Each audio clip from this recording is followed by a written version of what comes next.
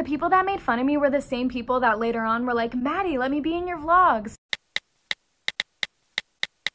Hey, what's up you guys? My name is Maddie. Welcome to or welcome back to my channel. Today I am all cozied up in my mom's bed. It is pouring outside, so I'm going to apologize in advance for that noise. It's literally a torrential downpour and I'm kind of worried right now. So pray for my safety. There's like a ton of lightning and it's just kind of scary for my 5-year-old self. So today I am going to be filming my high school experience video, and I'm going to kind of be talking about the things that I went through in high school, how I coped with them, and honestly the best way to maximize your high school experience. So I had you guys ask me some questions on my Instagram. I did one of those question things that I do all the time. I'm very annoying on Instagram about my YouTube, but like, sorry, not sorry. So yeah, I'm just going to dive into the questions and kind of talk throughout the video about my high school experience. I know that a lot of my subscribers and viewers are currently in high school or going into high school. I figured what better way to kind of introduce you guys to my channel, introduce you guys to me, than to film a video that is all about my experience in high school. So I went to a small Christian private high school and I was there from junior kindergarten all through 12th grade. My school was junior kindergarten through 12th grade, so I was there pretty much my entire life for like 14 years, and it definitely shaped who I am, and it gave me a very strong, firm Christian foundation that I'm really proud to have and very thankful for. I'm so glad that my parents chose to send me to that school, because without it, I don't know who I would be. Without further ado, I'm just gonna jump into the questions. I know I already said I was going to jump into the questions, but I get so easily distracted, and I feel like you guys kind of needed to know a preface that like I didn't go to a public school, I did go to a private Christian school. The first question is, what is some of your advice for rising freshmen? So freshman year, I'm not gonna lie, is kind of hard because most of the times you'll go into it, sometimes you're with the people that you were with in middle school, sometimes you're not, sometimes you're just switching schools, maybe you're moving. I don't know, there's different circumstances for different people. But yeah, you're going in and you're just the youngest one there, so it can be kind of scary at first. But as I've said recently, I did a Q&A recently and somebody asked a similar question, but my advice would honestly be to go into it and know that nobody hates you, the upperclassmen do not hate you. They did not haze me at my school. I'm really thankful to have gone to a school that was like a private Christian school where like for the most part people were pretty nice. The problem that I did face a lot in high school were fake people. And I feel like you can't really avoid that at any school that you go to. Like at every school, there are people who are mean and hateful, and there are people that are going to be fake to you. I think it's kind of unavoidable because there are going to be fake people at every single environment or situation that you're in. And in high school, like at every high school, there are going to be fake people, and there are going to be people who will be super nice to your face but super mean behind your back. And I wish that I had like a golden piece of advice to completely avoid it, but I really don't think that there's a way to avoid it. I think that when you hear something that somebody said about you, I think you just need to take it with a grain of salt and be like, they may have said this, they may have not said this, but looking forward, I'm going to like reevaluate my friendships and reevaluate who I trust. I feel like it's really hard to find people that you trust in high school because everybody's maturing and everybody's trying to figure out like if they're going to have really strong morals or if they're honestly not going to have strong morals. And for me, my morals are something that I hold near and dear to my heart.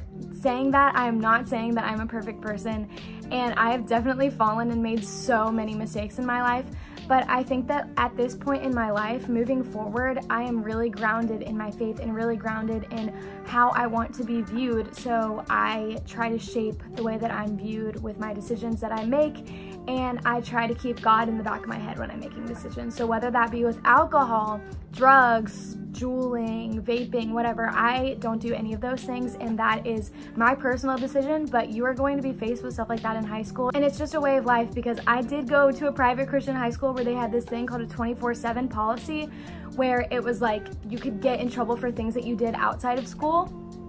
And so I do know people who did get in trouble for those things, and I know people that didn't get in trouble for those things and they just got away with it. I mentioned all of this to get the point across that you will be faced with difficult things in high school, even your freshman year, and it doesn't really matter which high school you go to, if it's a private school or a public school. These things are challenges that you'll face everywhere, and it really doesn't matter where you're at.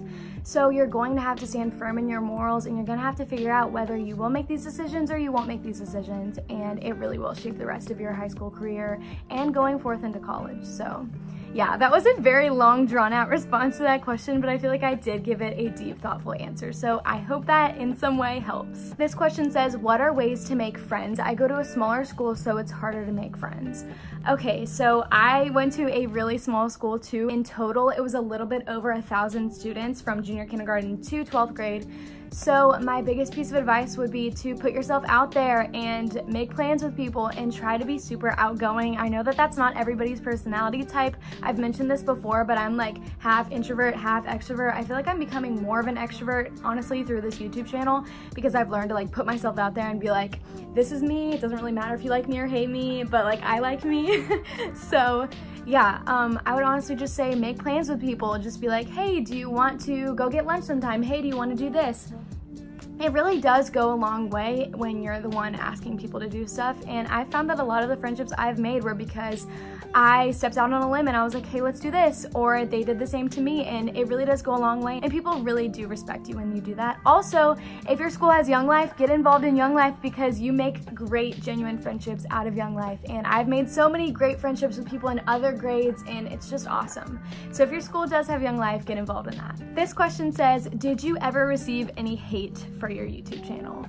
Yes, I did. So when I first started my YouTube channel, I started it in like August or September of this past year, so when I was going to be a senior. And at first I did, and it wasn't anything super mean. I'm never gonna sit here and say I got bullied because that's a really harsh term, and I know that people have experienced way worse bullying than I have. It was definitely not bullying. I just got kind of picked on. Like, sometimes people would say things in class out loud, and then other people would laugh, and I'd just be like, that's awesome, guys. Thank you so much for getting everybody to laugh at me. I love that so much. I feel like in any way, if you're putting yourself out there, you're giving other people the opportunity to make fun of you, and it's up to you to continue what you're doing regardless of what people have to say. That's a big life lesson that you're gonna learn at some point or another. It definitely does wear off as people start to realize, like, no matter how much I make fun of her, she's still gonna continue to do it. Even if it does make you really upset, it really helps to act like you don't care, because then they'll just realize that this isn't affecting you, and there's nothing that they can say to make you stop doing what you are passionate about. This question says, what are some organization tips you have?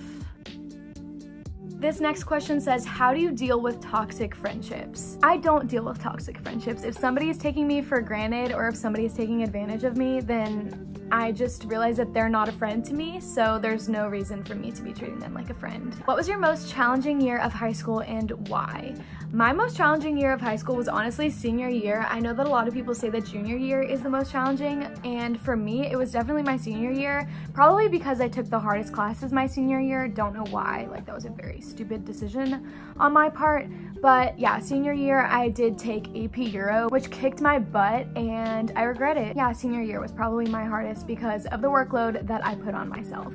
But I think at other schools it's kind of supposed to be your junior year because that's the year that really matters to colleges, so I'm glad that I didn't have as difficult of a junior year because my grades were better my junior year. This question says, are school events worth it? And 100% school events are worth it. I was on student government at my school. We had the prefect system. I don't know if y'all are familiar with that. It's kind of where you have 8 student government leaders, each for a different branch of the school. So I was the fine arts prefect, and I did get to take part in the planning of some fine arts events, and I also got to help set up and tear down for school dances, and that was my favorite part about it. But yeah, school dances, like prom, homecoming, those things are totally worth it, and I think that you should definitely go to those events. But also know, if you are a girl and you're stressing out about dances already, do not stress out. It is not worth it. You do not have to have a date. It is honestly so much more fun to go with a group of your friends. It takes a lot of the pressure off of the whole dance situation, so it's not as big of a deal as you think it is. Do not lose sleep over school dances, but definitely get involved in as many high school events as you can, because that was the best part of my high school experience. And go to as many games as you can. Go to all the football, baseball, basketball games. They're, oh my gosh, they are so much fun. Do that for sure. How do you deal with stress? I honestly had my fair share of mental breakdowns. Oh, so much fun. But in all seriousness, my best way to deal with stress was to go to coffee shops. I would honestly switch it up and go to a bunch of different coffee shops, and I felt like the coffee shop environment was very stress relieving to me. I would get my cup of coffee and I'd sit there and do my homework for hours on Sundays, or Saturdays or whichever day works best for you. Sometimes I would go after school, and it really did help me de-stress. And I also had a planner, like a physical planner, because I know sometimes like writing your homework down on your phone or just relying on like the computer software like Canvas or whatever. I don't know if y'all are familiar with Canvas, but it's how our teachers would give us our assignments. But yeah, sometimes not all of the assignments would be on Canvas. I would recommend writing all your assignments out in a planner, and also de-stressing by going to coffee shops. And also know that you do not have to be perfect, and failing one test or one quiz will not determine your future. And I have failed so many things in my life, and I'm here to tell you that you will be okay, and it really does not determine a lot. So you're gonna be just fine. Any advice for seniors? Soak it all in and have so much fun. Senior year, although for me it was super hard, I try to be involved in as many things as possible, whether that means going to all the dances or as many athletic events as I could. I really try to soak it in because you are going to miss it. I'm about to be going to college in like 25 days, which is insane. Go Flames! I'm going to Liberty University, for those of you who don't know that.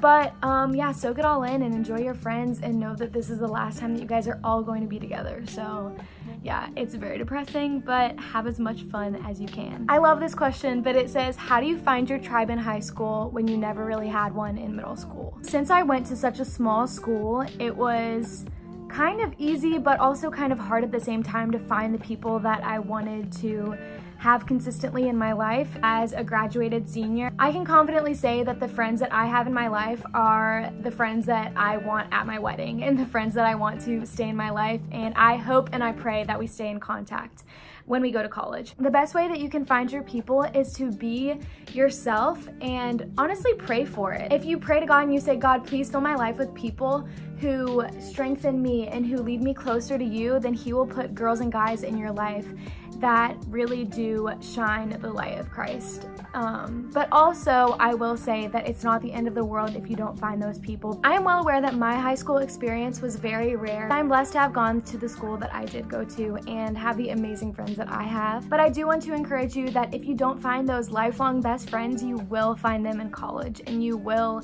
be blessed with so many amazing people at different points in your life, and it's okay if you don't have a perfect girl gang in high school. This question says, how would you deal with staying strong in your faith while your friend group doubts you? So I can't even imagine how hard this is. I just want to encourage you first and foremost that this is a super hard experience, and you are already so strong, and I cannot imagine what this must feel like because my friends were all Christians and I never struggled with this specifically. But I would definitely say pray for them and pray that the Lord gives them clarity, and know that your faith does not have to be everyone else's faith. You can have amazing friendships with people who don't necessarily share the same beliefs as you do.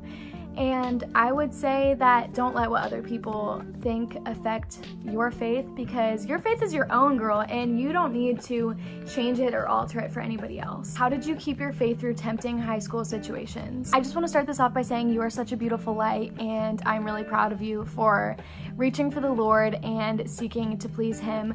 But my way of coping with hard situations was to try to keep God in the center of all my thoughts and all my decisions. I would first think to myself, is this pleasing to the Lord, and would God be proud of me for doing this? If the answer is no, then just don't do it. And I know that's way easier said than done. I think that praying for strength is a great way to deal with those hard situations. Honestly, pray to God and be like, God, please give me the strength to deal with these situations that are really making me struggle and tempting me and pressuring me to fall. I also want you to know that the peer pressure that you're experiencing is not worth listening to, and life with Christ is so much more fulfilling than any of these experiences. I literally 100% promise you. But I also want to let you know that even if you've made decisions that you regret, God still loves you, and He will never stop loving you. And I think that's one thing that I am so thankful for every day, is just the forgiveness of Christ, because even when I can't forgive myself, He is ready to forgive us. And I just want to encourage you with that, with knowing that you can always start fresh and you can always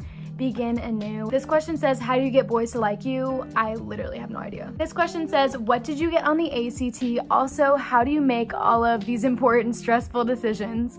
Okay, so I did not take the ACT. I only took the SAT, and I don't really want to like specifically say my score just because I'm a horrible test taker and I'm not incredibly academically talented or academically inclined. Take that how you may. I did get involved in a lot of things in high school, and I think that that's one of the reasons why I did get accepted into all 4 of my schools that I applied to. I've said them in previous videos, but I will say them again. I only applied to 4 Christian schools because my dream is to be a missionary, and I think a Christian education should be a big part of where I go to college. So I applied to obviously Liberty University, Stanford University, Anderson University, and Belmont University, and I got into all 4 of them, and I did get scholarships to pretty much all 4 of them. So my biggest piece of advice would be to get involved in as many things in high school as you could. I was in choir. I had pretty much all A's and B's throughout high school. I also was in the Bible Conservatory. I was in a few clubs. I was on student government. So yeah, that's probably one of my biggest tips for college applications. Also, coming from a girl who didn't have the best test scores, trying to be involved in as many things as possible is a great way to get accepted and get scholarships from a lot of schools. So definitely know that your test scores are not the most important thing. Those are all of the questions that I have time to answer today, but thank you guys so much for watching this video. I had so much fun filming it, and I love filming Q&A videos because they're so chill and I get to kind of talk with you guys, fill you guys in on my life, and kind of give you guys more of a personal glimpse into who I am rather than just on the vlogs where I'm like, hey guys, blah, blah, blah. Yeah. So my next video will be up on Sunday, and make sure to like and subscribe, comment on this video, let me know any of your other videos that you guys would like to see. Also make sure to follow me on all my social medias. They are always listed down below. But yeah, I will see you guys on Sunday with another new video. Bye!